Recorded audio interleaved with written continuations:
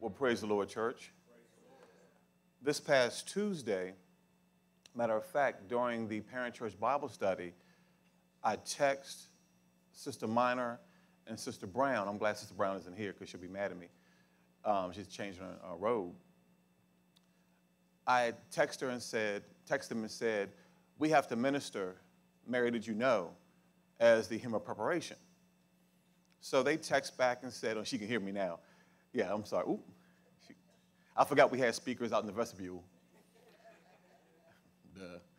And so she said, they said, okay, we'll do that. So then on Thursday, as I'm preparing for the message, I said, no, we need to sing Emmanuel at the beginning, then Lamb of God as the invocational prayer, and also, Mary, did you know? And I didn't get too many text messages back after that. And so I got a side-eye text that said, we'll do whatever you ask us to do, Pastor. And so then I saw Tiffany, Sister Brown's daughter, this morning. I went to give her a hug to say thank you. She's like, mm-hmm. Literally, that's exactly what she did. Because I saw Sister Brown yesterday at New Members Orientation. She said, here comes Tiffany now. Yes, I'm talking about all of y'all. She said, yeah, I didn't get all these messages until Friday night. And I said, well, I texted you on Tuesday. We talked about it on Thursday, but Kelly didn't actually talk to you again on Friday. I don't know what she was doing. But no, I wanted to thank you personally that, God speaks to my heart. Actually, he starts speaking to my heart a week in advance or sometimes weeks in advance for a service. And sometimes it could be hours or days in advance. And he'll guide me as to where we want to go. In today's service, I wanted to be different. And I wanted us to focus on some things that we don't typically focus on at this time of the year. And so I really appreciate the heart of our music ministry and our media tech ministry for putting up with their pastor. So I appreciate you all so much. So let's pray and hear from the Lord. Amen. Father, we come today. Yes, we came for fellowship. Yes, we came to praise and worship you. But Father, we also came to hear from you. There are questions on our heart. There are situations in our life. There are things occurring that we know not of. And we need your help right now, Father. So, Father, as the speaker of the hour, I'm going to decrease and allow your true teacher and preacher to rise bold in me, your Holy Spirit, to teach and preach what's on your heart and what's on your mind.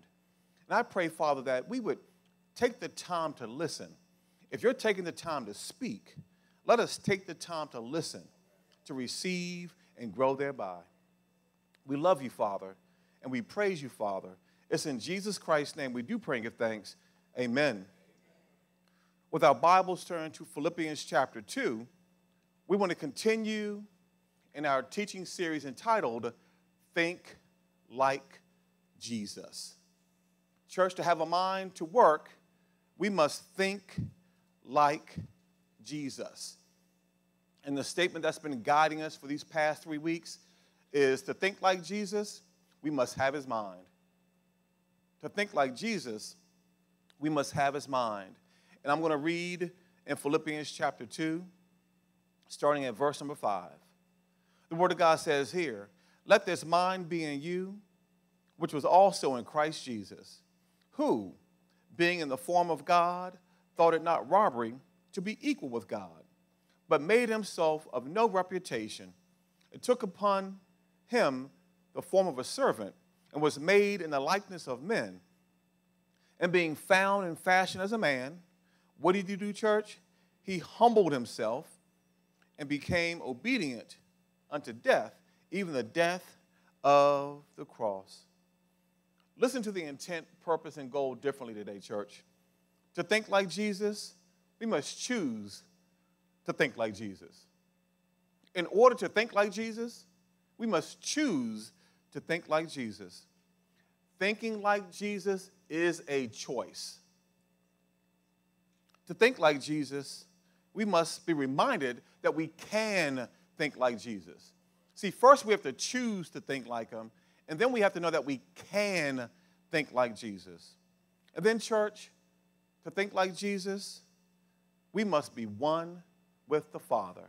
We must be one with God. In the first week, we said to think like Jesus, we must glorify God. That's real simple. Glorify him. And how do we glorify him? We make of ourselves no reputation. We make ourselves to be made empty, to be made void, and to be made of none effect. We're to make of ourselves no reputation. Church, we have no reputation. I don't care if you're the most praised celebrity on the face of the earth. You have no reputation. Last week, we said that to think like Jesus, we must become a servant. In church, I said that Jesus sovereignly, deliberately, and lovingly chose to come to earth as a servant. Jesus sovereignly, he deliberately, and lovingly chose to come to earth as a servant. Last week, I said slave. That's what that word servant means. It means slave. See, Jesus recognized that he was a servant of servants, and he came to the earth to serve and not be served. In church, Jesus was not a servant in name only. Jesus actively served. And we use the historical account of him washing his disciples' feet as the many ways in which he served. We said last week, church, to become a servant, there were three things we had to do. We had to change our mindset about serving. We have to change our mind about serving. See, serving edifies us. We feel better when we serve. See, Sister Brown and Sister Brown, Renee and Tiffany, see, y'all feel better after serving. Maybe. Thank you again. But see, church, also to become a servant, we must look unto Jesus. See, this message could be look unto Jesus. Because in order to think like Jesus, you have to look unto him.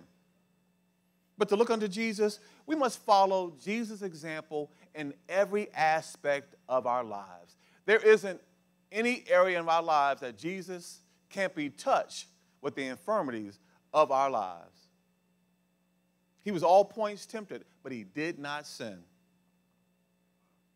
And thirdly, church, to become a servant, we must seek to please God and not man. We must seek to please God and not man. And I'm going to say it differently than I did last week. We must be okay with the audience of one, God the Father, God the Son, God the Holy Spirit. Last week I said the Father of three in one. So it's the audience of one. They just happen to manifest themselves in three persons, God the Father, God the Son, and God the Holy Spirit.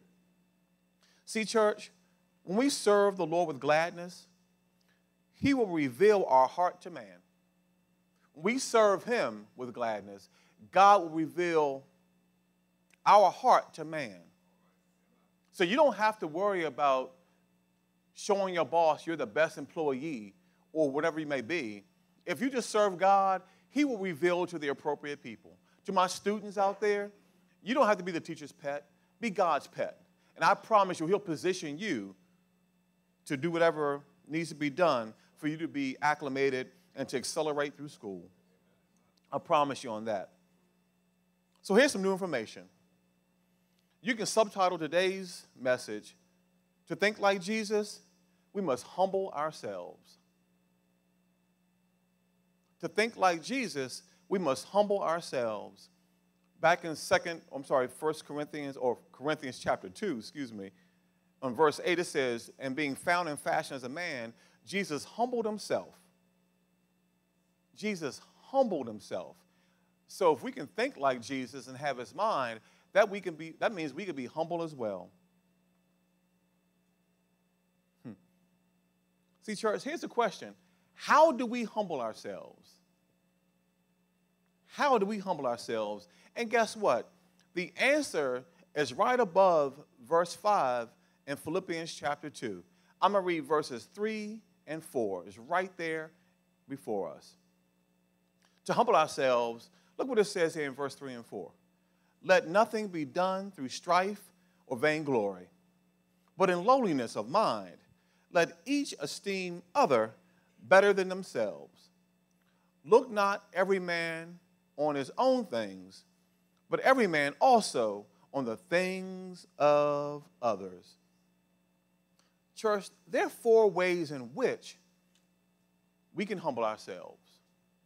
The first way, let nothing be done through strife or vainglory. Let nothing be done through strife or vainglory. You know what strife and vainglory mean? It means contention. I like this one. Empty glorying.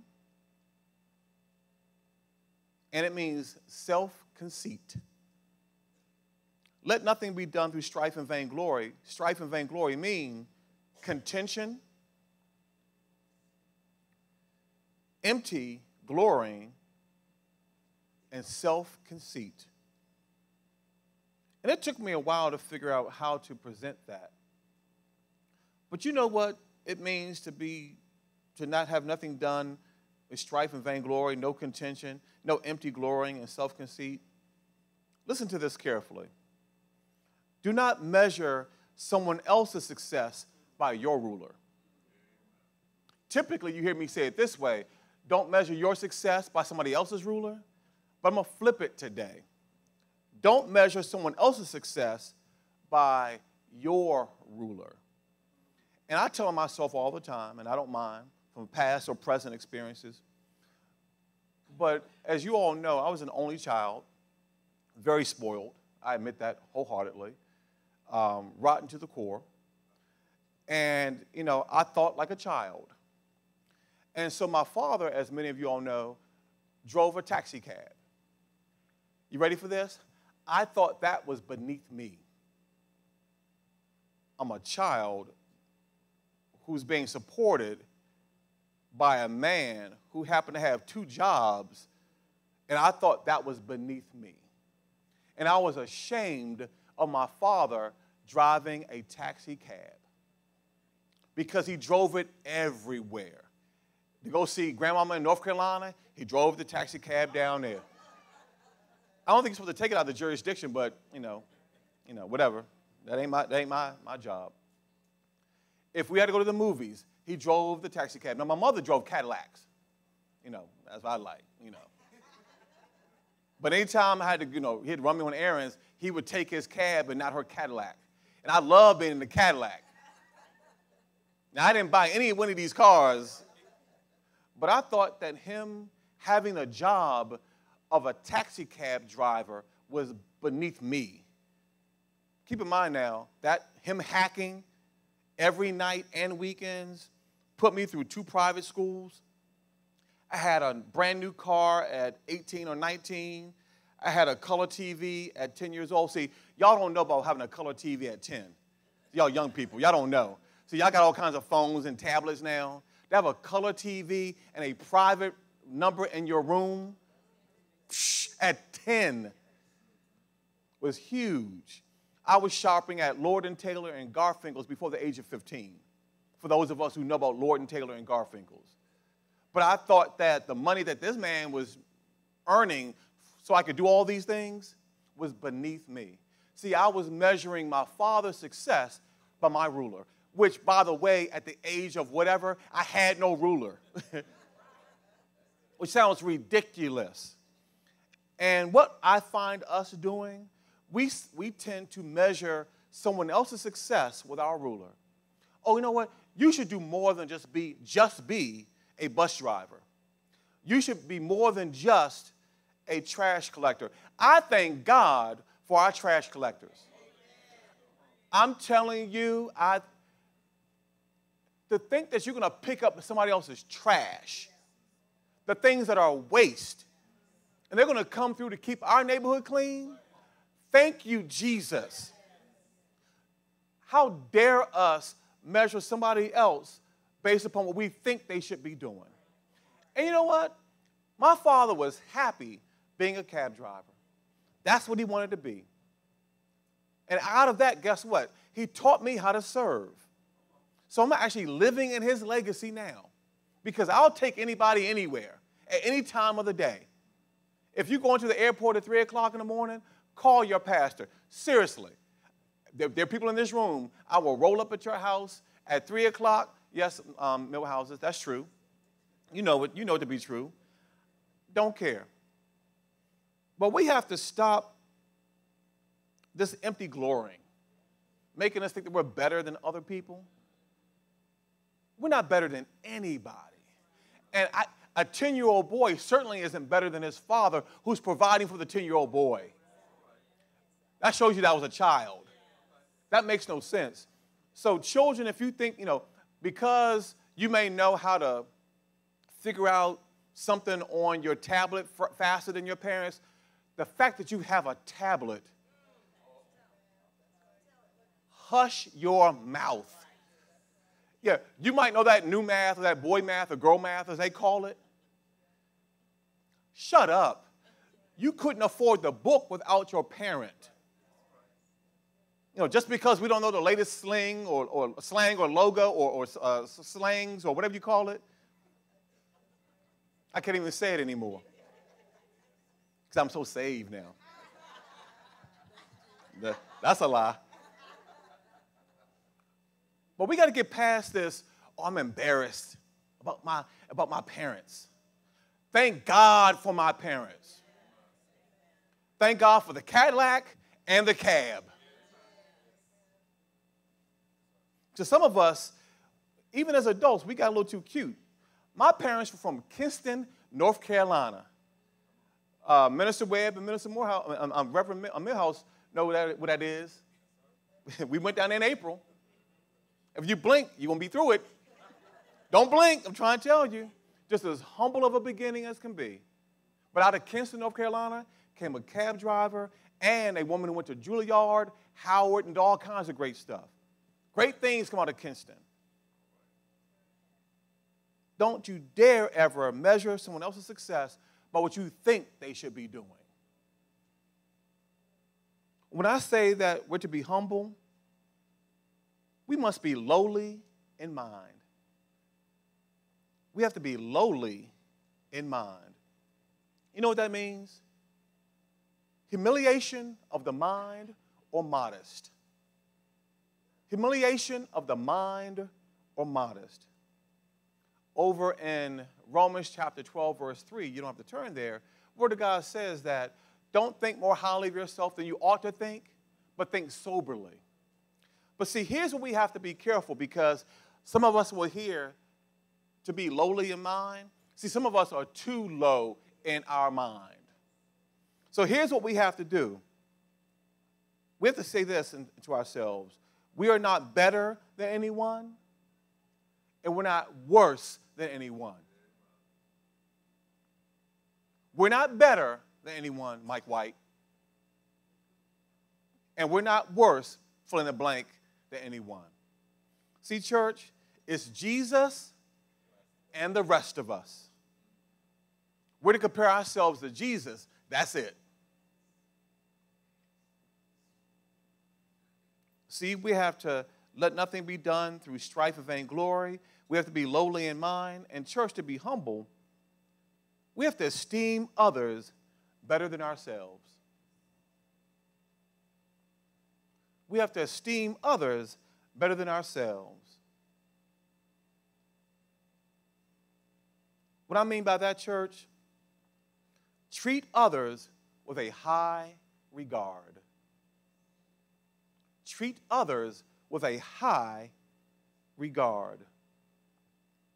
In other words, we cannot be respecter of persons. See, God can be respecter of persons. We cannot be respecter of persons. You know, we had new members orientation yesterday. And my wife and I showed up at 9:24 a.m.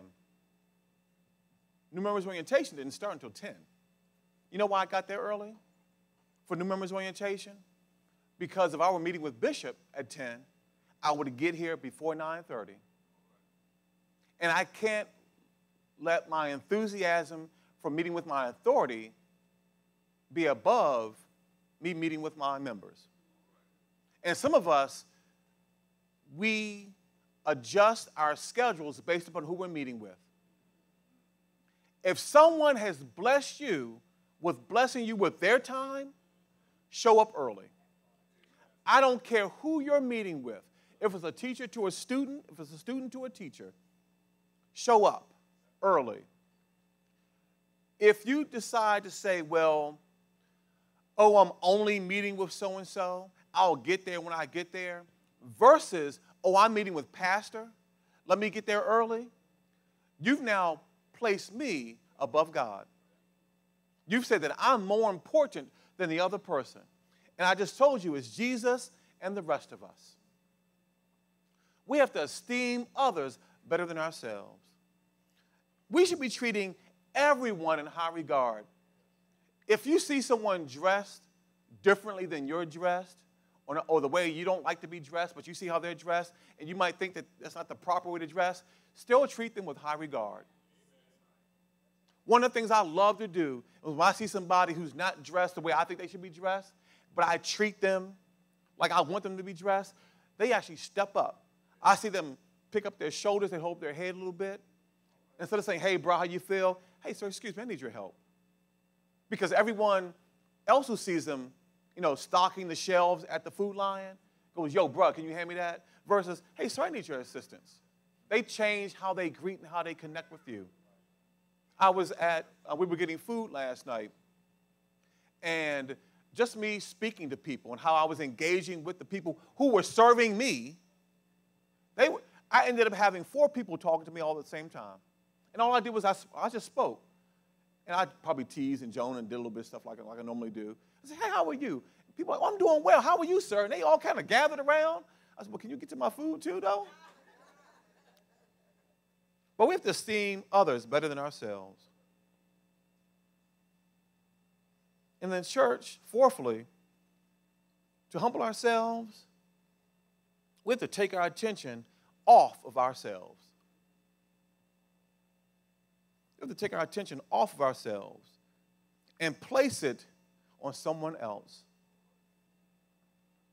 We have to take our attention off of ourselves. And more than likely, we will go there next week. But Jesus in the Garden of Gethsemane did just that. He took his attention off of himself. He said, Father, if it be your will, remove this cup from me. But then he said within himself, Jesus, Emmanuel, take your attention off of yourself. Then he said, nevertheless, not my will be done, but Father, let your will be done. So those are the 4 ways, right, that we can humble ourselves. And see, Jesus is the epitome of not letting anything be done through strife and vainglory, to be lowly in mind, to esteeming others better than himself, to take the attention off of himself and put it on others, right? Listen to this, church. From birth to death, Jesus, the creator of all things, who is before all things, who is the head of the church and the body, the preeminent one, the wonderful counselor, the mighty God, the everlasting Father, the Prince of Peace. Guess what he did? He humbled himself. So if we're going to look into Jesus, right, how did Jesus humble himself? The first way Jesus humbled himself, you ready for this? It's so simple this morning. Jesus humbled himself by being conceived and born. Jesus humbled himself by being conceived and born. Church, Jesus did not have to be born. Jesus could have just appeared. He is my favorite description of Jesus is he is the beginning. The beginning could have said, okay, I need to redeem man back into myself. I'm just going to come down with a legion of angels and then touch man's heart, and then go back up. He is the beginning. But church, he chose to come in the form of a man and to start out by being conceived and born as a baby. How humble can you be if you're the one who created everything and said, I'm going to come down and redeem man back into the Father, but I want to come as a baby, an infant. I want to travel the exact same way man traveled. I want to be touched, have compassion with the infirmities of everything that's going on with him without sinning. But I want to come the very way in which man comes. Listen to this. As a baby, babies are vulnerable. Think about that. A child, a brand new baby, they are vulnerable. They're exposed to everything. They can't protect themselves from anything. They can't fend for themselves in any way. Babies completely depend on others for survival. Literally. Babies are breastfed so they can live. Think back before all the technology that we have, the only way a baby could be nursed is to be nursed. And listen to this. With the exception of crying and pooping, babies have to be taught everything. And Jesus Christ, the righteous, the preeminent one, the creator of everything, said, I want to come as a vulnerable baby. He's God. And he chose to come as a child. Now go back and listen to all the songs we played and ministered during service. Because you know what, church? We have to stop celebrating Advent season just in December. We have to thank God for Jesus' birth. Not for the fact that he came out, for the fact that he came out that way. That he didn't have to be born. See, that's what God wants us to celebrate all the other 11 months of the year. Celebrate the fact that Jesus didn't have to be born as a baby. Yes, we're going to celebrate the fact that he was born as a baby in December, but from January through November, let's celebrate the fact that he didn't have to come that way. More than likely, I'm not going to read any scripture. I gave you a whole bunch of scripture. Matter of fact, over in Matthew chapter 1, it talks about the fact that Jesus was born or being conceived by the Holy Ghost, and he was born of the Virgin Mary, right? And that they actually named him, Gabriel named him Jesus before he got here. Jesus had a name. And it was Emmanuel, God being with us. But then when you go over to Luke chapter 1, and you have to go there because I'm going to be all over the place today. I can see that right now. I love this. When it talks about Jesus being born, he was born in a manger. You know what a manger is? It's a trough where the horses and the other animals came to eat. Jesus said, what's the most humble way in which I can come? First, I'm going to come down as a vulnerable baby, but then I'm going to tell my mother to wrap me in swaddling clothes and lay me in a trough where the animals spit and take up water. But then they said that when you read a little bit further in Luke chapter 2, there was no room at the end. Jesus is the beginning and the end, right? There was no room in the end for the end. Jesus is the beginning and the end. There was no room in the end for the end. Jesus could have snapped his fingers and there could have been all kinds of room at the end. But he says, know what, Father? Never mind. I know that I'm the end, but there's no room for me. I like it this way. It humbles me.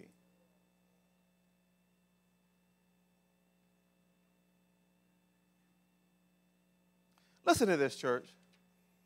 Talking about the fact that Jesus was born unto a woman that he created.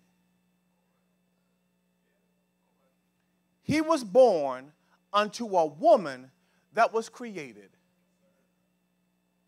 Mary delivered her deliverance. Mary delivered her deliverance. Listen to it this way, church. What was inside her belly will one day be inside her heart. And he chose to have it that way. He said, I want to come just like man, but I can't be born into sin because you can't redeem man from sin and back into the Father by being born in sin. So I'm going to have myself, conceive myself in the side of this virgin woman so I can be born as a man who can be touched with the infirmities of every part of man but not have sinned. See, I can't be born that way because Adam ruined it, because I created Adam too. But I'm going to come another way. I'm going to conceive myself. Just the fact that Jesus conceived himself and still chose to come as a vulnerable baby should let you know right there we can be humble. That's in Matthew chapter 1, verses 18 through 25, and Luke chapter 2, verses 6 through 21. I'll give them to you again. I'll give them to you for homework, but you can write them down again. Matthew 1, 18 through 25, and Luke chapter 2, verses 6 through 21. But guess what? That wasn't the only way in which Jesus humbled himself. I said from birth to death, he humbled himself. In addition to being born, Jesus humbled himself by being subject to his parents. Over in Luke chapter 2, over in verse 42 to 41 to 52, it talks about the fact that his parents now were back in Jerusalem, and they were going there for the feast and the Passover. And after fellowshipping there for a number of days, as they were making their way back, they left Jesus. You know, they were with a crowd of people, right? They said, who got Jesus? You know, when you got a little small child, you just say, who got the baby? Who got the baby? Well, come to find out, they had gone 3 days' journey without Jesus. 3 days. That alone, think about that. Jesus, who's the beginning, was left as a child for 3 days without his parents. And so they found him in the temple, actually teaching and expounding on the word, because he is the word, by the way. And they were amazed at what was happening. And his mother said, boy, why would you do this to your father and your mother?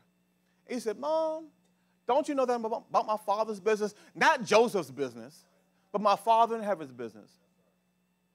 Look down in verse 51 of Luke chapter 2.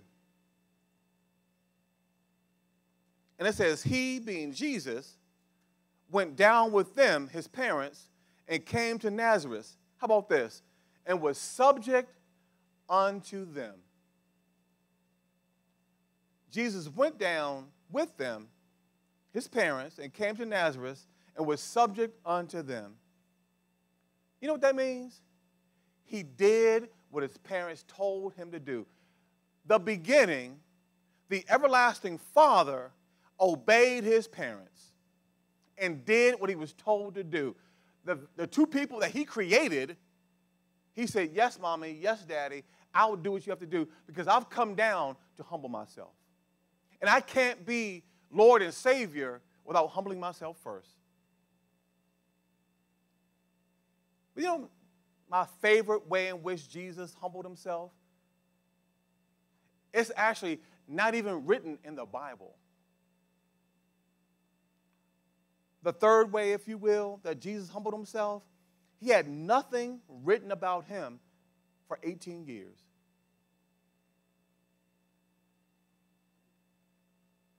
Jesus humbled himself.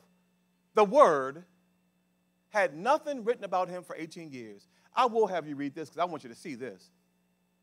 We're in Luke 2, right? Look at verse 42.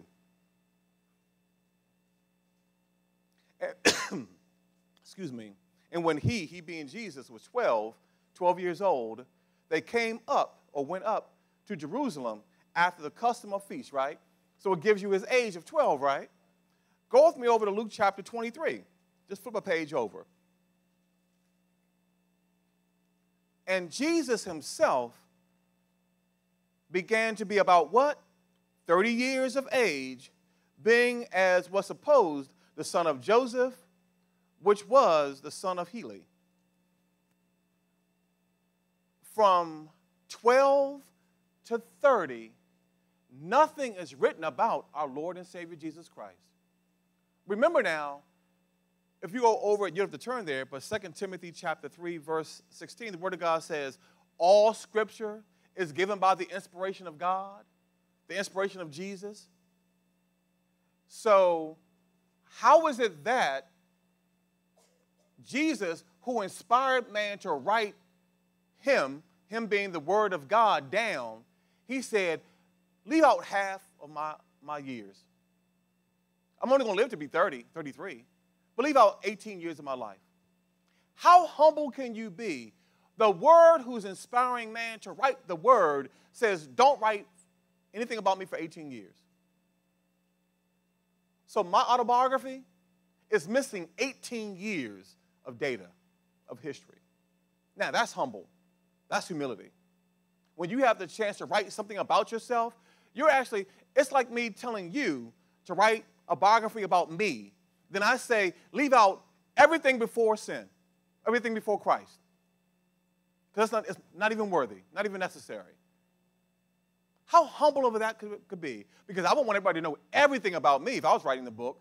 But I'm telling people to write about me and to leave out half of my age, half of my years.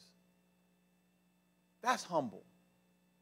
That's amazing to me that he inspired men of old to write about him, and he said, don't write about me. And the whole book's about him. But when it comes to my life, those 18 years are irrelevant. Don't even put them in there. I was a child, now I'm an adult.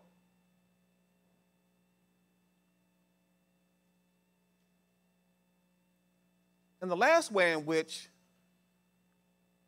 Jesus humbled himself, and he humbled himself in many ways, but this is what God gave me. Jesus humbled himself by being lied on, tried, and crucified. How about this? By man who he created. If I hadn't run my mouth so much today, I'd have you we would read Mark 15, verses 1 through 33. Or even 38, actually, is what I gave you for homework. But church, Jesus humbled himself by being lied on, by being tried and crucified unjustly by man who he created. Can you imagine, as he was going before Pontius Pilate, he's got to be thinking to himself, Pontius, I knew you before your mom and your daddy knew each other. And here I am having to come to submit myself to you, to prove to you that I am who I say I am. And then after you were too much of a punk to go ahead and let me free, you actually let Barabbas go, who was a murderer, because of the people were going to tell on you to Caesar. You then had people plant a crown of thorns and place it on my head. You had people spit on me, mock me, threaten me, beat me, draw nails into my hands. And I'm thinking around, the very wood they nailing me on, I created that. You couldn't even crucify me without me.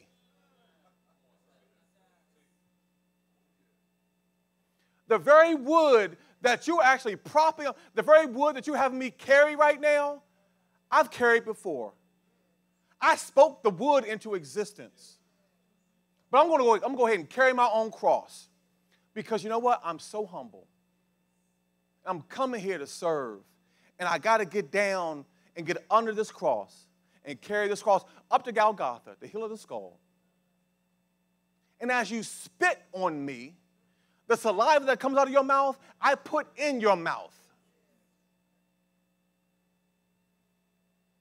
But yet, I'm going to stay still. And even when the thieves on the cross, one of which are railing against me, I showed mercy on him, even though I created him.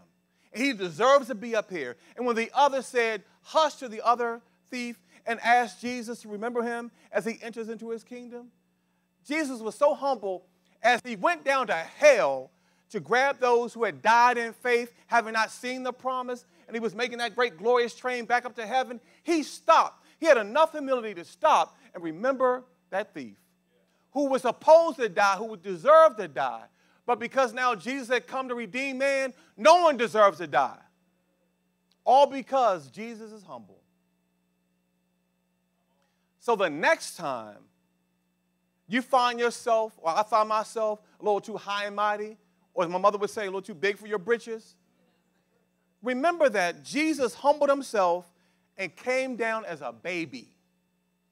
He was subject to his parents. He didn't have anything written about him for 18 years, over half his life.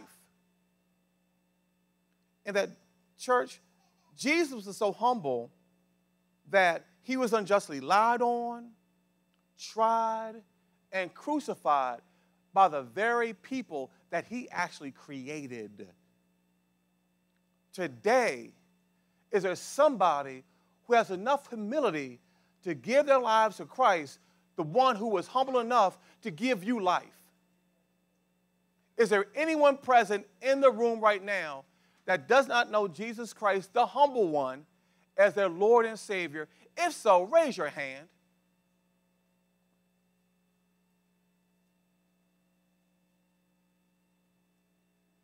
I'm going to take my time. I know all the faces are familiar, but see, your heart might not be familiar to God. You might not know him like you think you know him. If there's someone present who needs to give their life to Christ or rededicate their life to Christ, raise your hand. Good. Then let's pray for someone out there who might be where we were at one time, because we can't measure their success by our ruler. Let us pray. Dear Heavenly Father, we confess with our mouth our Lord Jesus, and we believe, Father, that you raised Jesus from the dead. Today I'm saved, I'm changed to be unchangeable. Thank you, Father. I praise you, Father. In Jesus' name, amen.